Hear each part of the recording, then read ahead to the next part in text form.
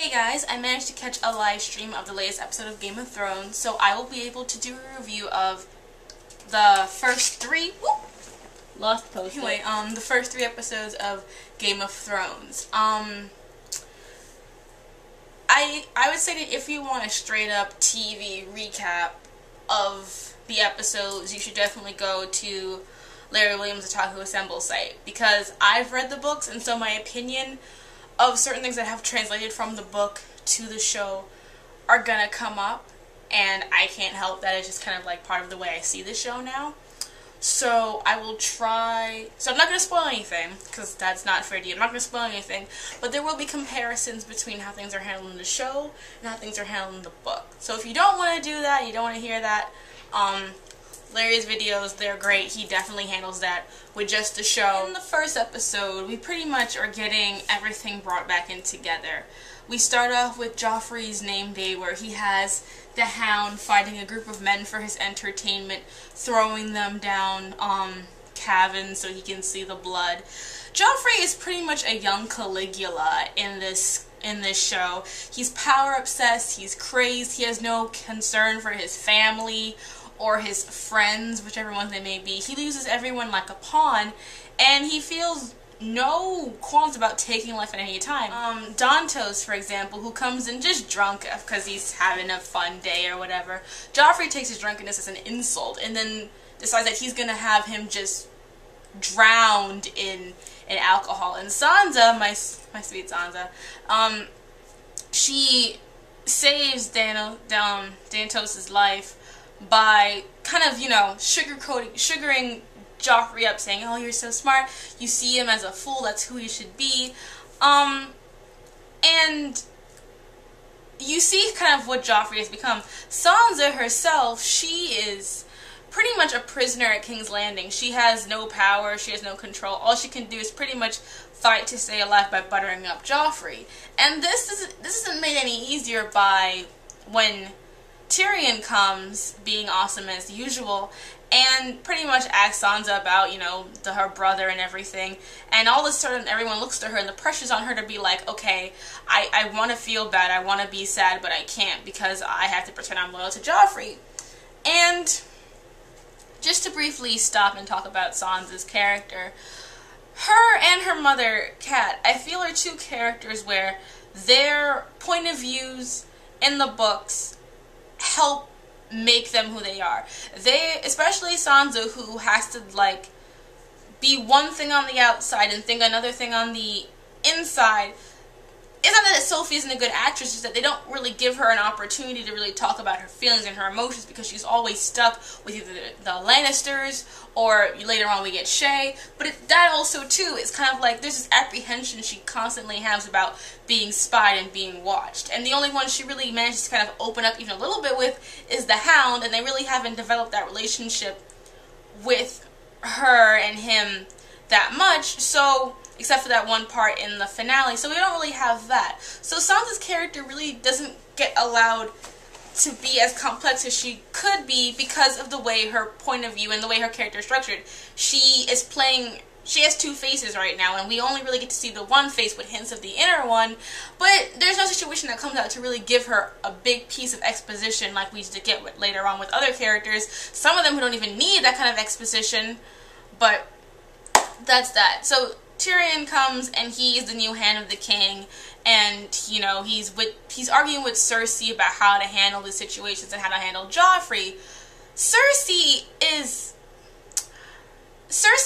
is an interesting character, and I have always enjoyed her character in the books, even when she's crazy, because she has a lot of complexity that I feel that the show does well at times, but also downplays a lot of what's cruel about her, and I'll talk about that further on later. But then you get Cersei doing her own thing, and then you have Cersei's conflict with Littlefinger, where they argue about power, and she basically goes like, look, you think because you know things that you're powerful, but really, I can have you killed anytime I want. However, right after that, we get a scene with her and Joffrey, where Joffrey's basically being like, I don't give a shit about you, Mom. I don't care about your feelings, your opinions, your thoughts, whatever. You just tweet, tweet, tweet. And she slaps Joffrey, which, you know, we all love, but Joffrey's like, that's the last time you're going to do that again. And we really get to see that, just like Cersei said, power is power, Joffrey has all the power. And she's put him in a position to have that full control, and she doesn't know what to do with him. We also get to see Dany. And Dany, she's a fan favorite, but she's not going to get a lot of scenes this season. Because her part in the book is very small this time around. But we see her and the rest of her Khalasar basically just trying to survive. And she has one of her Khalasar, one of her people go to try to find out land. But so far, nothing. It's just miles and miles of sand. And when the member of her Khalasar returns, his head is chopped off. That's in episode 2, but since Dany's only had like 2 scenes, we're just going to smush those together and put them there.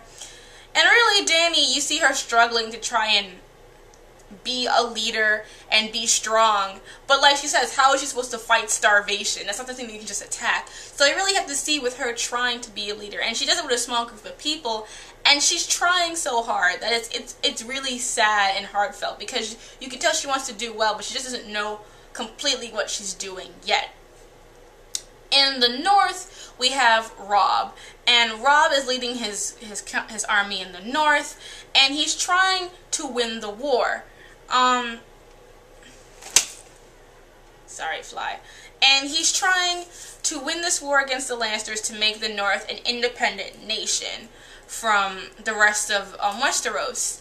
And he does this by keeping Jaime Lannister on him at all times, making sure he isn't being able to be snuffed off or gambled away by anyone who's looking for a quick cash from Lannister money. And we also get to see how big the direwolves have gotten because they're supposed to be huge, like prehistoric animals. So that comes in, and that's a great scene, just because you get to see kind of the might of the Starks. Even though CGI is kind of like iffy, so-so, it's still a good scene to tell you about the power that Robb wields. Now, this scene I'm going to kind of talk about Cat. One of the things that, like, I am not Cat's biggest fan. I enjoy her character, but I don't love her character for other people.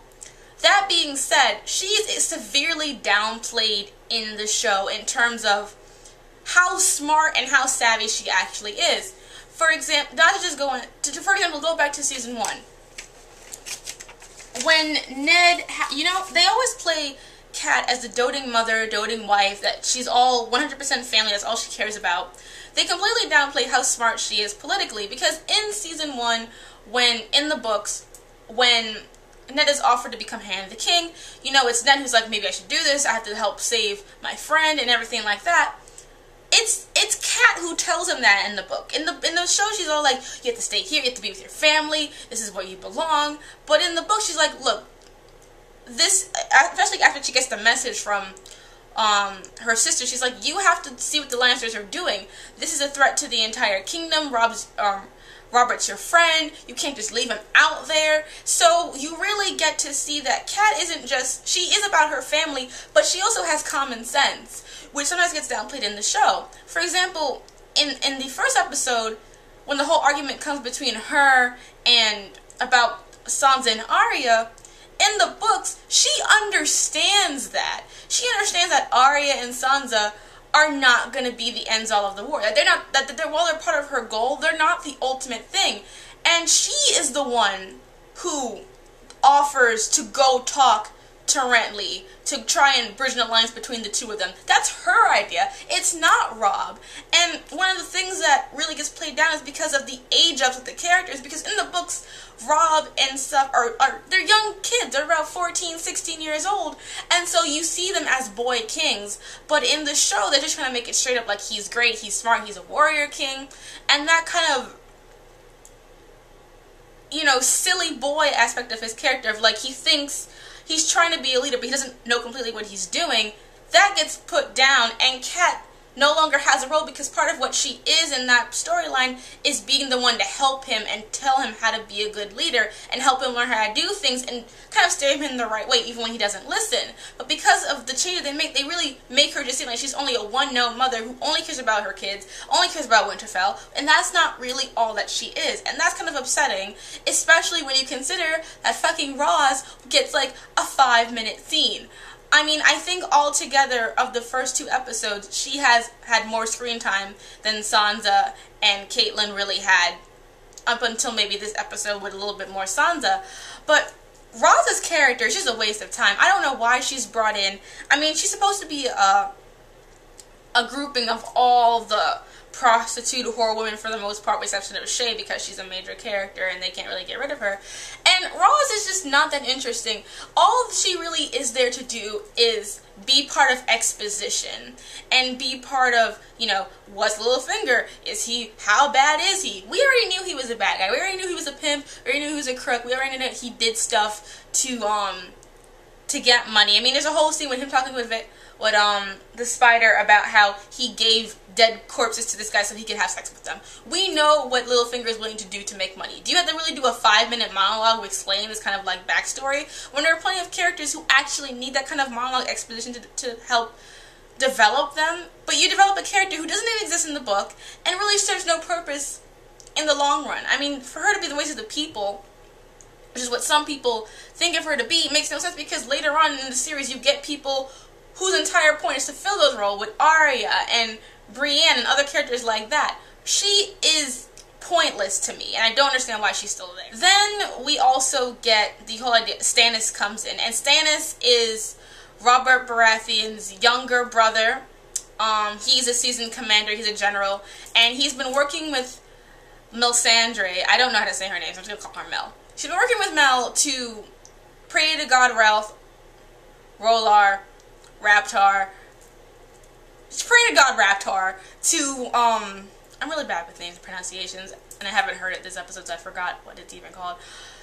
Working with them to try and become king, because he doesn't have the support that Renly does, because Stannis is kind of a asshole.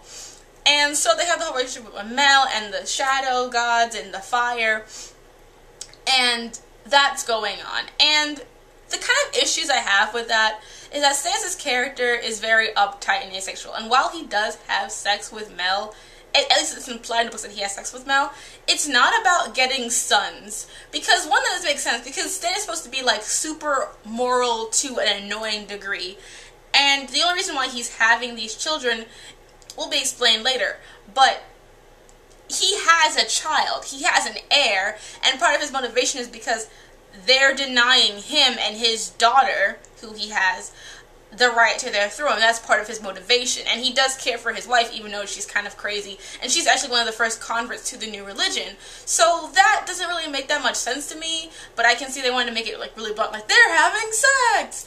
Okay, thanks. We couldn't figure that out. But that's what's going on with that.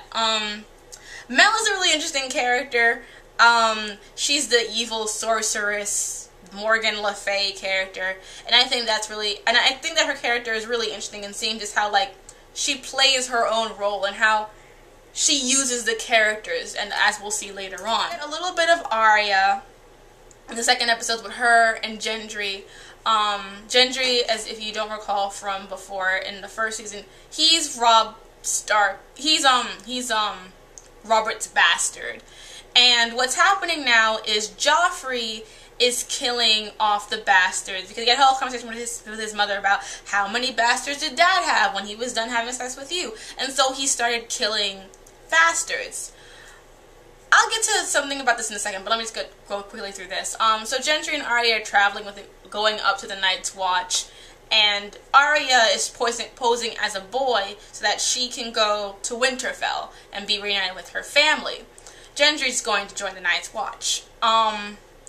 And in Winterfell, you have Bran, who is having these crazy mystic visions about him kind of being connected with a wolf.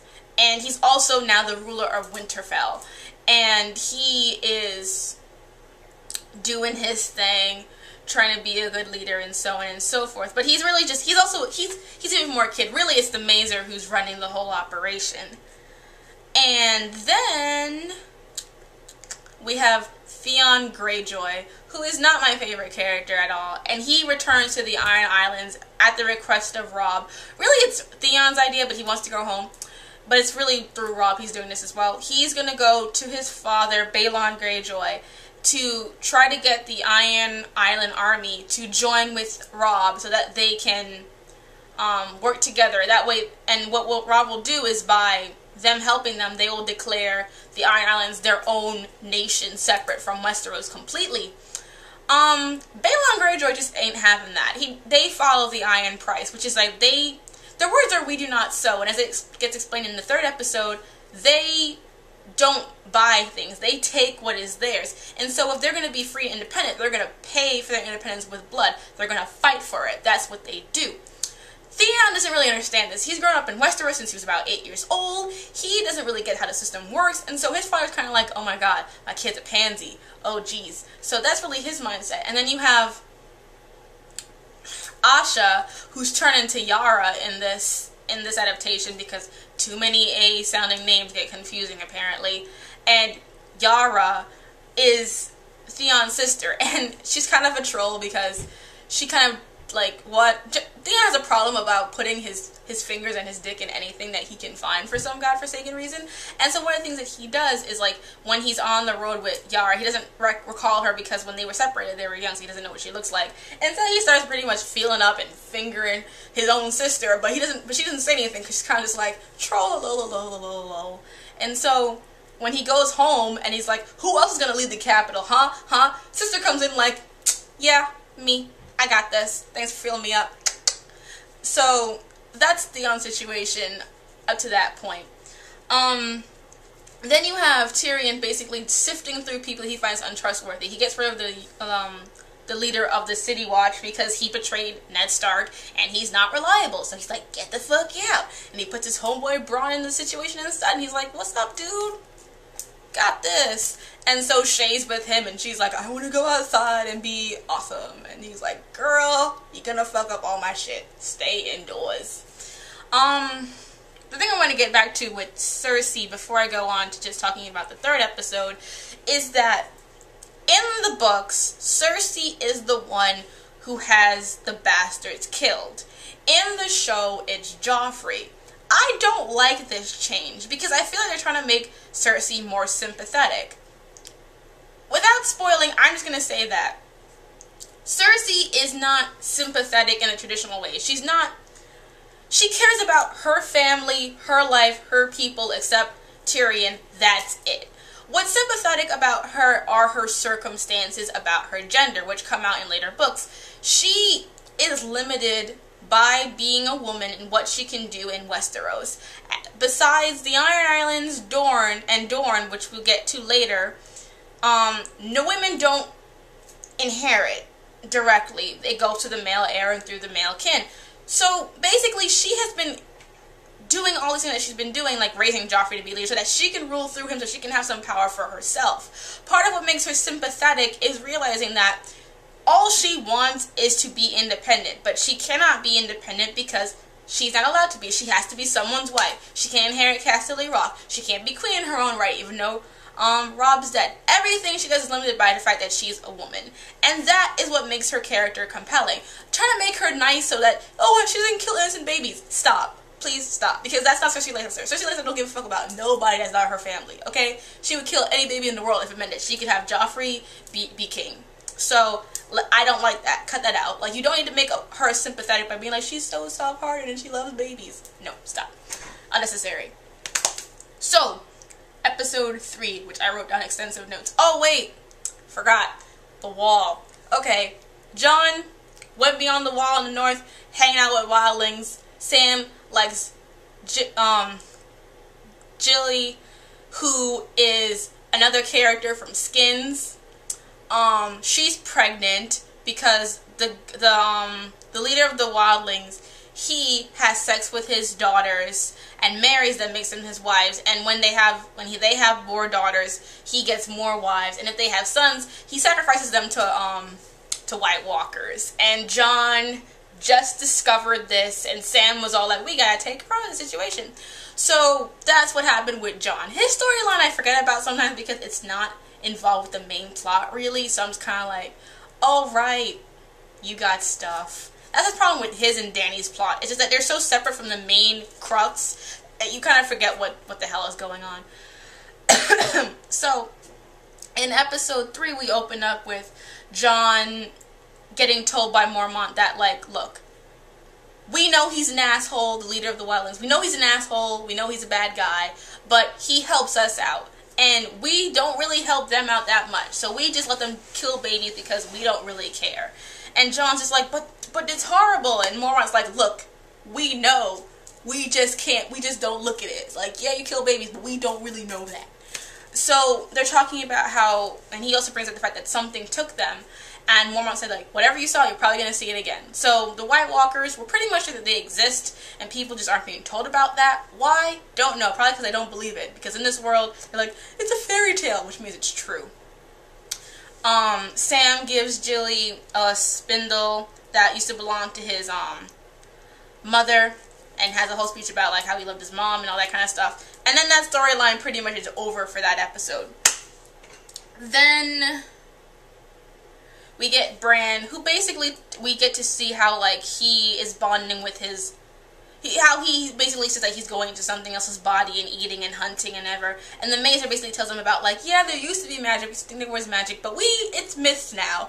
And in, you know, this world, made up stories equals true facts. So this will probably come back later on with Bran's story, and about him getting over his disability. Not in that sense, because that sounds very ableistic, but it's about him, his disability not hindering him from being part of the main story and being a champion for something else. It goes towards making him more independent despite what's going on with him not being able to walk. Then we get to the Renly's camp, and we see Renly, his new wife Margaret, played by Natalie Dormer from The Tudors, hey, and Loras. And we get the introduction of Brienne! Yay! The female knight known as Brienne the Beautiful. She's Brienne of Tarth. She is in love with Renly, and she is devoted to him, and she becomes one of his Kingsguard. And Cat sees the battle, and she basically goes to Renly like, look, you guys need to stop playing around because you guys are all summer children, and I feel bad for you because the war is going on and you guys are just playing little games. Like, you should be getting ready to fight. And Renly's like, we got this. Like, we got it going on. I'm gonna help you out. I'm gonna give you Joffrey's head. It's gonna be off the hook. I got you, girl. So that's his whole thing. But really, what's going on is because he's married to Marjorie, who is Loras' sister.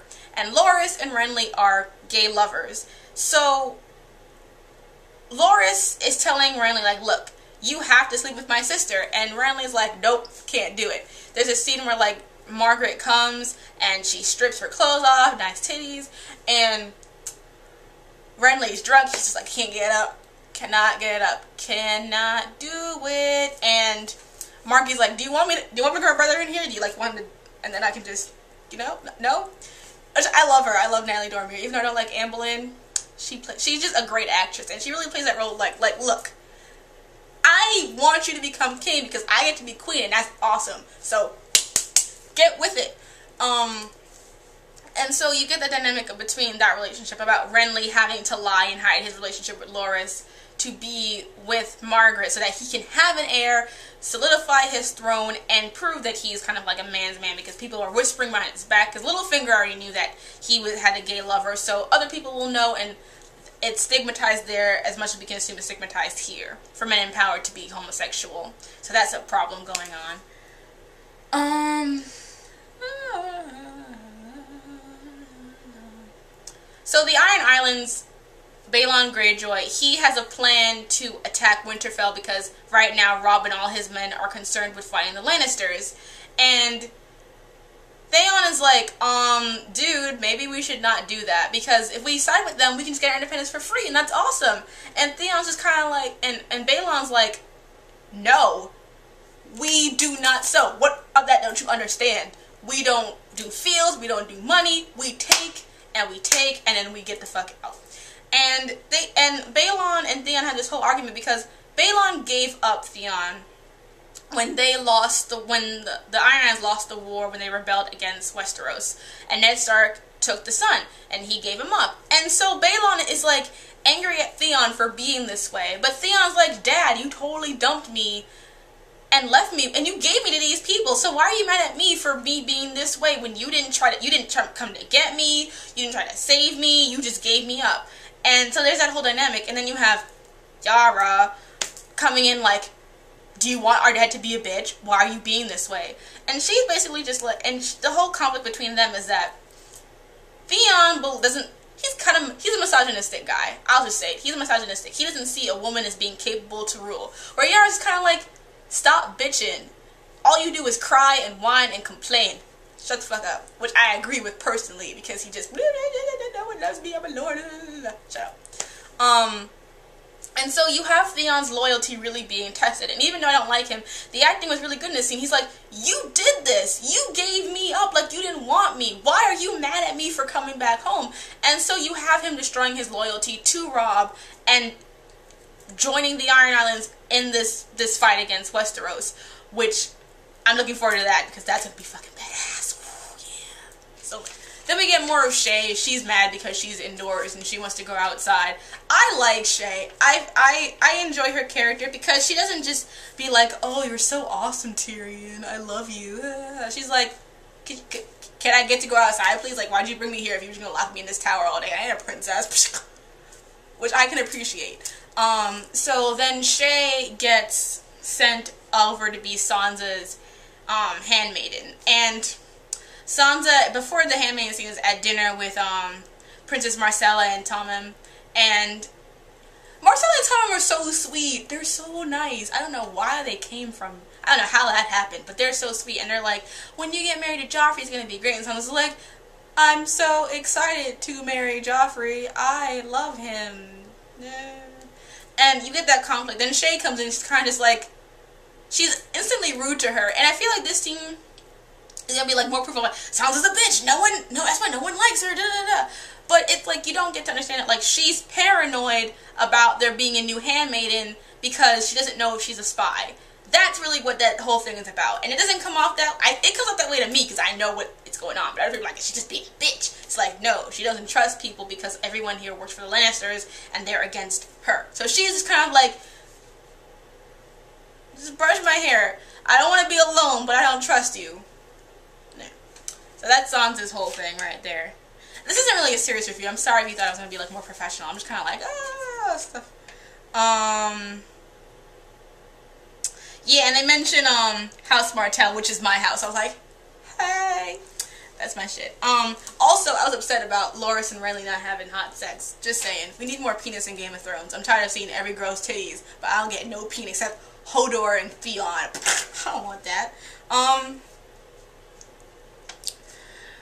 What Tyrion does, which is awesome, is that he tells Mazer, the old Mazer who works in King's Landing, Littlefinger, and the Spider, that he plans on marrying the Princess Myrcella to different people. He tells the Miser it's Dorne, he tells Littlefinger it's Robin, and he tells the Spider it's Greyjoy, to see who's going to betray him, which is great, because not only does it show Tyrion savvy just politically about how he's like, I'm not going to die. Fuck that. I'm going to be smart about this. But then you also get the conflict with Cersei and Tyrion about sending Myrcella away. And this is what I mean about you don't need to make Cersei this kind of like bleeding heart person to really get her character. Like, she loves her children. She doesn't want her daughter to be sent away. And that whole scene was like, I don't want him to be sent away like I was sent away. And I'm like, that's a good scene. That shows her character. That shows her emotions. You don't have to make her like, I'm so sad about babies, to really